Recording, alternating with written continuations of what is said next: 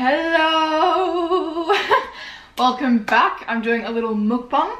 We're in my lounge room today. We're nice and cozy. This is usually where I would eat.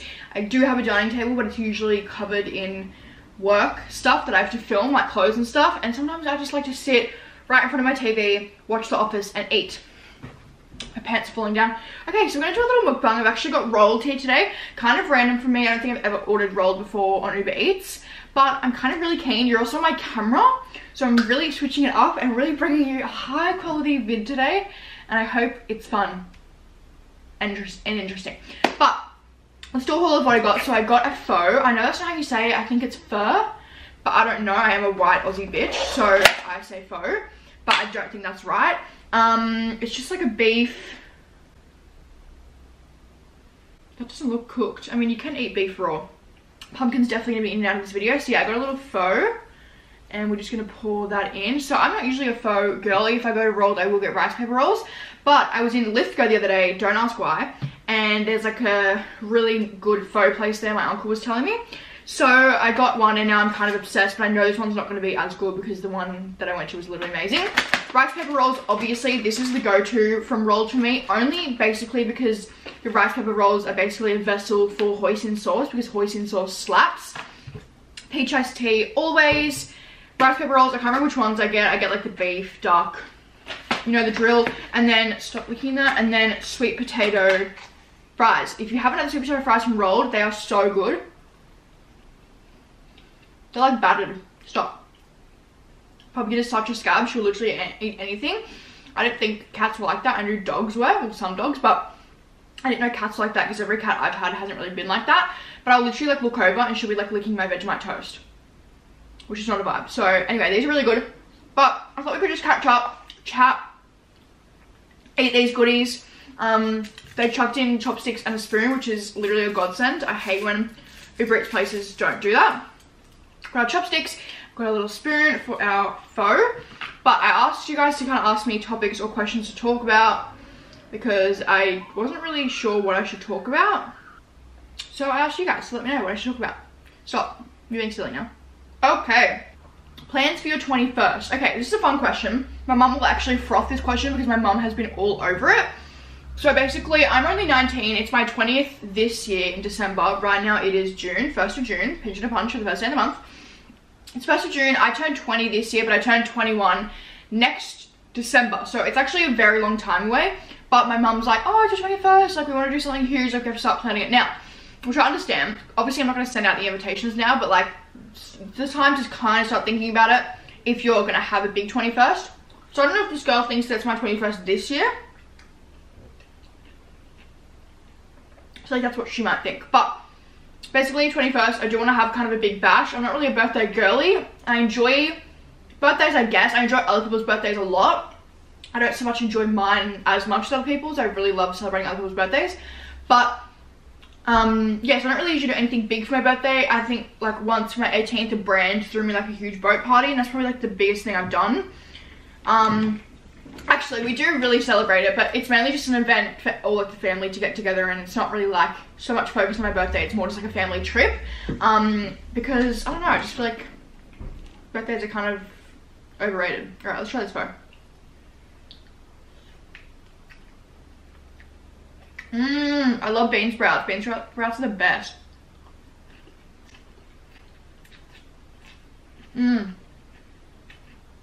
That's really yummy. Yeah, so usually the tradition is that we go to Hamilton Island for my birthday. So obviously, yes, we do celebrate it, like a big celebration, but it's more just like a little getaway for my friends and family, and they always make me feel really special. So this year, for my 20th, we're definitely going to go to Hamilton Island, but I think for my 21st, we might throw a little birthday bash, just because I think it's fun. It's fun to celebrate. Why not? It's an excuse to have a party, you know? This is really yummy. I think I'm becoming a pho girly. So yeah, that's kind of my plans for my 21st. Haven't really obviously planned anything set in stone yet because it's kind of far away, but that's what we're thinking right now. This meat is like not cooked, and I know you can have beef raw, but I'm not really vibing that today, so I'm just gonna have the noodles and the sauce and not eat the meat.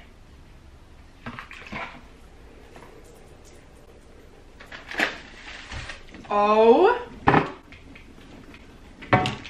My whole pho just spilled out on the table. Oh, now Pumpkin's gonna lick it all. Because it's gone through the cracks of the table. Why? Why did this have to go wrong? Please hold.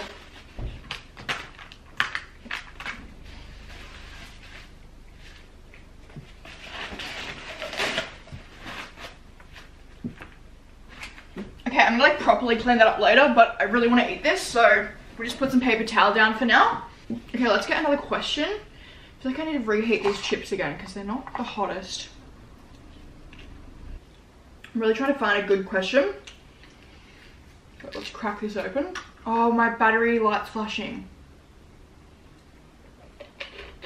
That's so annoying. Kiss, Marry, Kill, Tyler the Creator, The Weeknd, and Drake. Okay, so I don't listen to Tyler the Creator. Don't really know anything about him.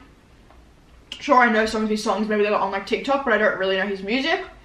So I'm gonna say kill Tyler the Creator, marry The Weeknd, kiss Drake. Actually no. The Weeknd was kind of like a dick to Bella Hadid, was he not? So maybe I'd marry Drake and kiss The Weeknd. Even though I like The Weeknd more, like his music more. But like as a person, I don't really know any of them as a person, but I just know that The Weeknd was, like, didn't he cheat on Bella Hadid? I don't know, I don't really keep up with that stuff, but what girls are you going to Euro with? Okay, so basically the first few days of Europe, basically I'm going to Europe.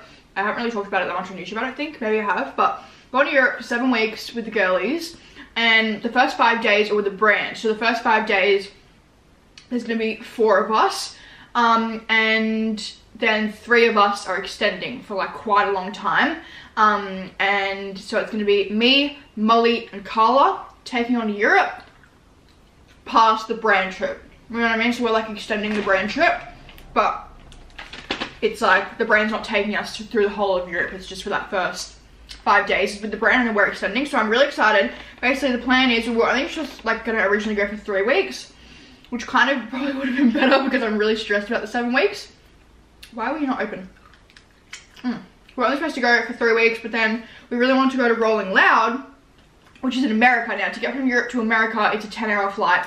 To get to America from here, it's a 24-hour flight. It's a whole day of flying, 2 different flights. So we were like, Rolling Loud's in America. By the time we come home, have a week and a half to get over jet lag, we're gonna have to fly back to Rolling Loud to Miami. So we were like, we might as well just extend in between then.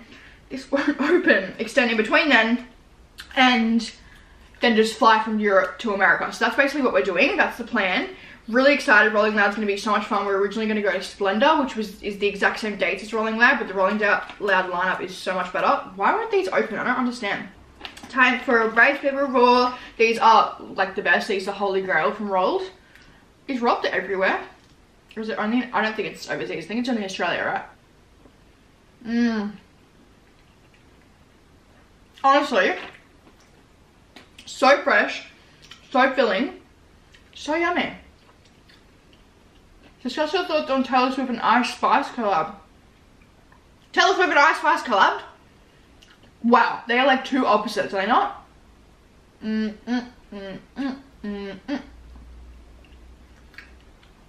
Where/how do you find fashion inspo? Honestly, Instagram explore page, TikTok. I mainly get all my inspiration off what randoms are wearing on TikTok. Also like randoms in the street. Like if I'm walking around the city and a girl's in a cute fit, that's permanently marked into my brain now, and I'm gonna go home and create that straight away. Recreate that. Sorry, my camera died, so now we have this ugly angle. But we're still gonna keep going. We're still gonna answer questions. Pumpkin's right there. Come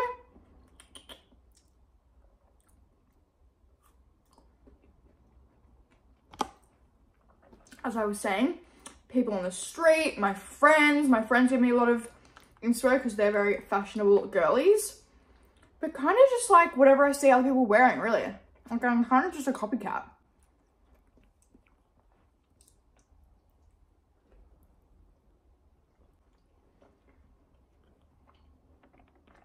Did you really have good food if you didn't do the happy dance? No, you didn't. The hoisin sauce happy dance is real. Just hits you so deep. Pineapple teeth.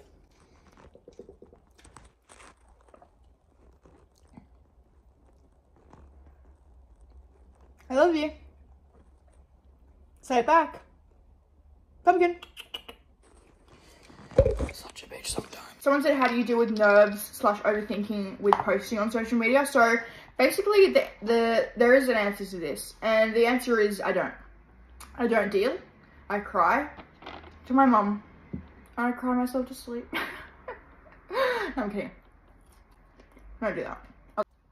I don't know.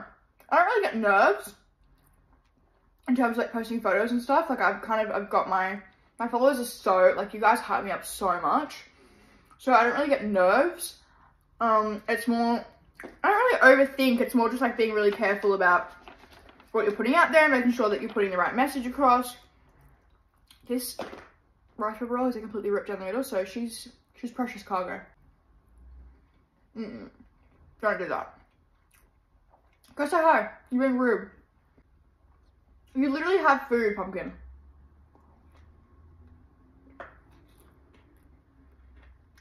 Someone said experience getting off birth control. So basically, this is a good question because this is very relevant. So I had been on the pill since I was about, I want to say 13 or 14.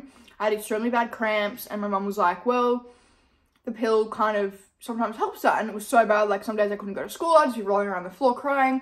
And she was like, you know, maybe we try putting on the pill.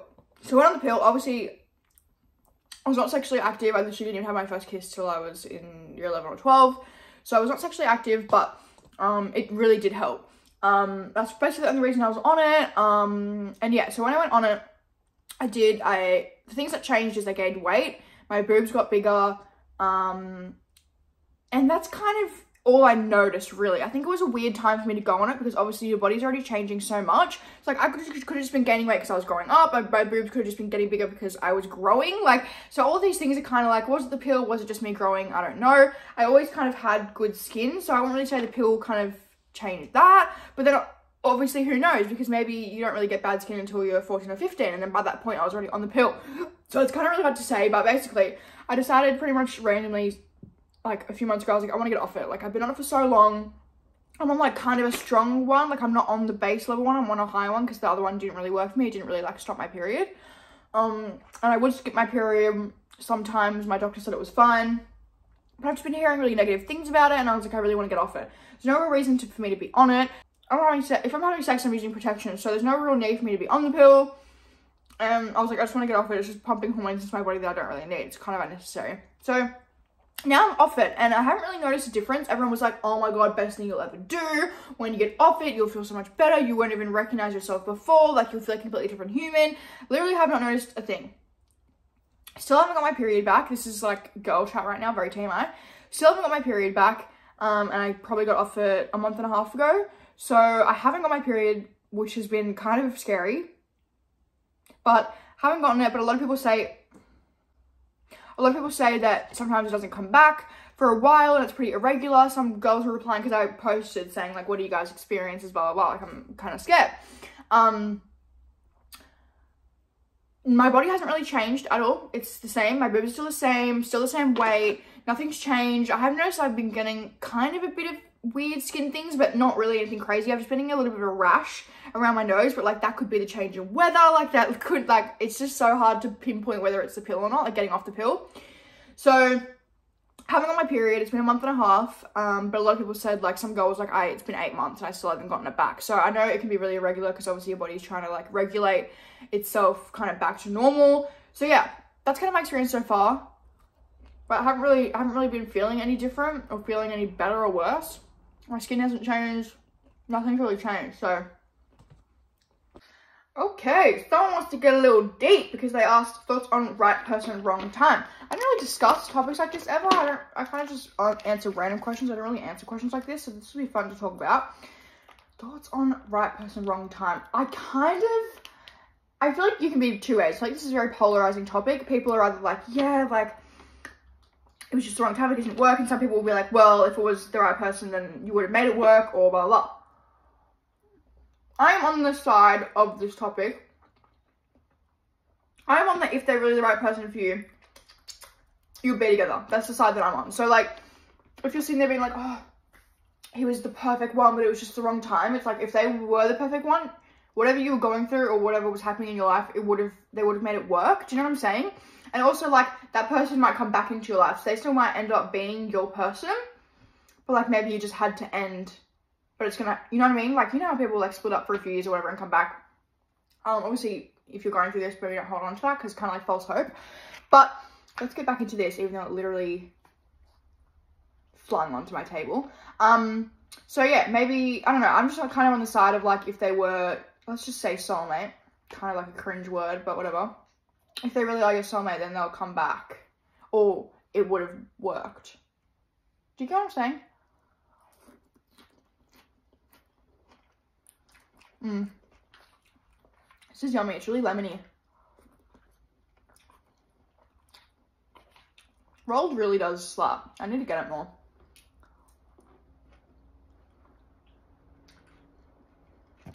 Someone said hair care routine. So I've actually been on my hair care grind. I'm so happy to just be talking about this because I've just been living with my hair. So basically, that didn't make sense. Basically, I've been seeing on TikTok this thing called oiling. And basically, I used to have, like, I took my hair for granted. Like, she was long, she was thick, and she was just luscious. And I really took it for granted. I didn't really have a lot of money in high school, so I couldn't really get it dyed often. So that's why I think I always just thought it looked bad because I had so much regrowth. But really, like, I didn't really appreciate the quality of my hair. Maybe it didn't look that good because of the color, but the quality of my hair was amazing. It still is. I still have, like, good hair. I'm not saying I have bad hair. And my mom's probably watching this cringing because my mom has extremely oily hair and she literally, I have really dry hair. So she's probably like, oh my God, shut up. Like, you have great hair. But used to be really thick, used to be really long. So I was like, I needed to get back on this. Like, I've seen people on TikTok being like, you know, this is what my hair is. And then all of a sudden I got it to just be really thick and luscious to what it used to be. So I was like, I can do this. Like, people are doing it. I can do it. Did heaps of research, mainly on TikTok, and discovered something called hair oiling, which kind of also gets you to massage your hair follicles, which creates new hair growth. So basically, I have a hair care routine down pat. I've been honestly noticing a difference with how it's feeling. It's feeling a lot healthier, but I haven't really noticed a difference yet too much because I've only started doing it like a few weeks ago. Probably done it like twice now. But basically, I've ordered all these oils off Amazon, like rosemary oil, grapeseed oil, the hair massage thingy to like really massage your hair follicles. I have like a full hair care routine. So basically once a week, I'll oil my hair, rosemary oil with the dropper all the way down on my roots and on my scalp. I'll massage that with the massager for 5 minutes, and I mean 5 minutes. Like, I stand there and put a timer on because you can be doing it for 30 seconds and you're like, oh, that's been a long time because it feels like a long time. No, 5 minutes. Then I'll like slick it back, just put it up for the day, go about my day. A few hours later, I'll go and wash it out. I've been really making sure I research which like shampoo and conditioner I use. So I'm using Briogeo. I think that's how you say it. They're like apple, like the green shampoo conditioner. I used to use a scalp scrub because I only wash my hair once a week. So obviously after like 3 or 4 days, my hair does get greasy, but I only wash it once a week. So those last like 3 or 4 days of the week, I'll be using like hair cream and hairspray and stuff to kind of just do like a slick look for the rest of the week. So the scalp scrub and exfoliant really helps get all like the dry shampoo or the hairspray off. And then I'll leave a hair mask on for 5 minutes and then I'll condition. Then I'll get out, and then I don't blow dry or really put any heat on my hair. If I do, it's probably once every fortnight, and I make sure to use GHD heat protectant spray and GHD tools, which make sure to not absolutely fry your hair off. But other than that, I try to kind of not use heat as much anymore, just because I'm trying to really get it back to health, and I know the heat's probably not the best for it. So if I am using it, I'll use GHD because their products only go up to a certain amount of degrees. And then I'll kind of just let it air dry, and I'll brush it as it's drying so it brushes fairly straight, because otherwise I have a whole lines made. And yeah, and I make sure the shower water's not too hot in the shower. And yeah, so if you want a full like proper routine, let me know, because I'm happy to make one on TikTok, but I just kind of want to make sure that it works first before I go promoting all these oils and stuff. But I have heard that rosemary oil does really promote growth. That's the end of my little mukbang. So you ate lunch with me or dinner with me or breakfast with me. I hope you did, because that would have been cute. A little lunch date. But I love you. I'm gonna go watch The Office and do some work. I have some work to do. But I love you. If you want more mukbangs, let me know. I'm really annoyed my camera died. But let me know if you like the camera or the phone quality more. I feel like the camera is way better. So for sit down videos, I can try and remember to use my camera next time. I love you. Also, get keen for the Europe vlogs because they'll be coming in hot, like weekly. I'll be vlogging every week over there. So slay. I love you.